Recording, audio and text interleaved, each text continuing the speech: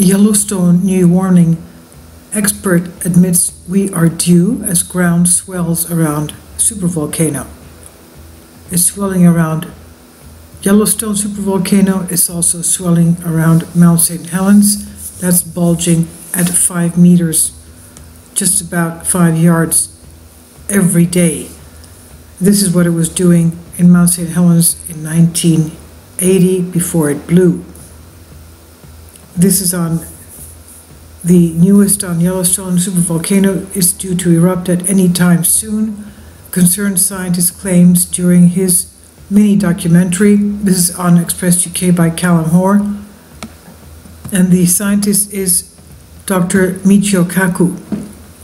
In his interview explains Yellowstone volcano located in Yellowstone National Park has erupted 3 times in history, 2.1 million years ago, 1.2 million years ago, and about 640,000 years ago.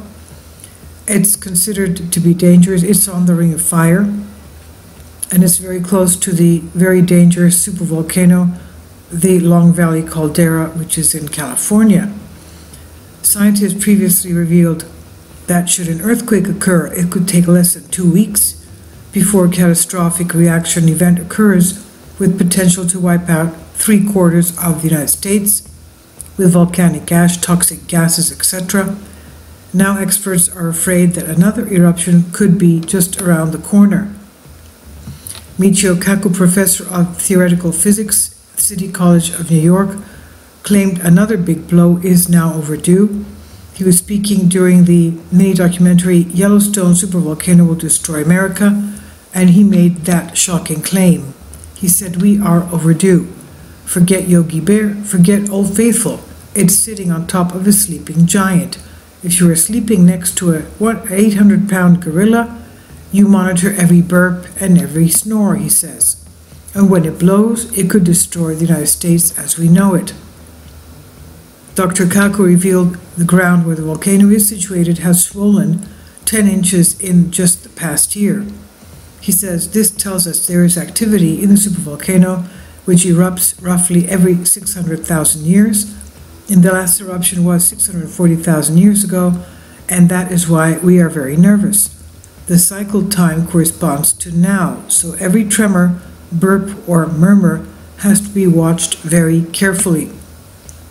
The last eruption at Yellowstone produced around 2,500 times more volcanic material than the 1980 eruption of Mount St. Helens. 2,500 more times. Jacob Lowenstern, a researcher of the U.S. Geological Survey in Vancouver, Washington, previously detailed how the last catastrophic incident may have played. He said typically when these eruptions begin, they begin from a certain event, then they get larger as they move along the fracture system.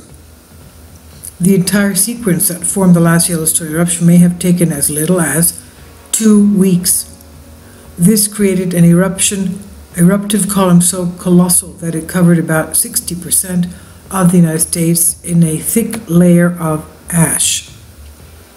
Should the same happen now, the ground around Yellowstone National Park would rise upwards, forming a swarm of earthquakes. Then, following the eruption, enormous pyroclastic flows would blast their way across the park, and this mixture of ash, lava, and superheated gas, exceeding temperatures of 1,000 degrees Celsius, can move at speeds of up to 300 miles per hour. They're predicted to spread more than 100 miles out from Yellowstone, burying states like Wyoming, Montana, Idaho, and Colorado in 3 feet of life-extinguishing volcanic ash.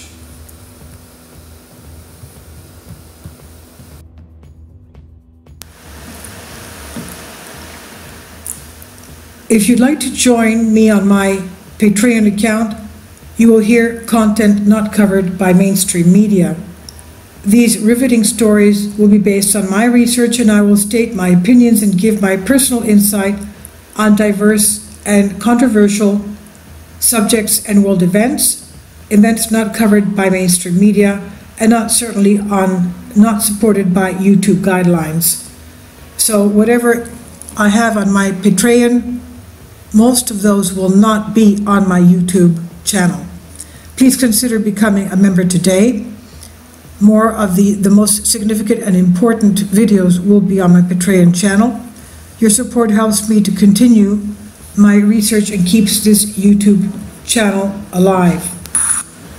And we depend on your support, your generous charity, because we help economically challenged families here in Athens, Greece, in Kapota, and we also help the young generation with university tuition and the community around our church.